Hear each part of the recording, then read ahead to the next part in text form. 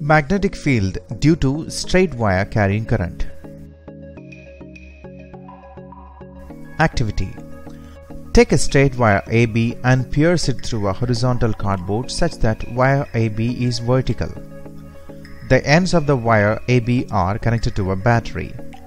Place some iron fillings on the cardboard. Switch the key on. Gently tap the cardboard. The iron fillings arrange themselves in concentric circles around the wire. This shows that magnetic field lines are concentric circles. The circles become larger and larger as we move away from the wire.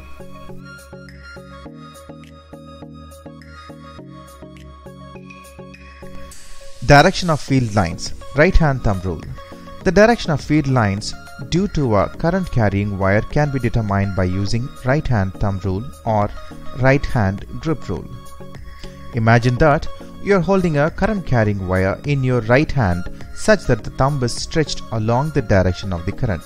Then the fingers will wrap around the conductor in the direction of the field lines of the magnetic field.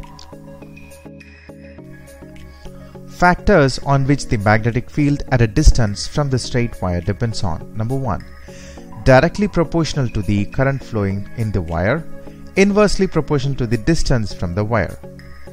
Right hand thumb rule. The direction of magnetic field in relation to direction of electric current through a straight conductor can be depicted by using the right hand thumb rule.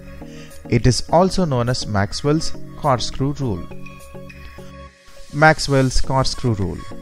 If a current carrying conductor is held by right hand keeping the thumb straight, and if the direction of the electric current is in the direction of thumb, then the direction of wrapping of the fingers will show the direction of magnetic field.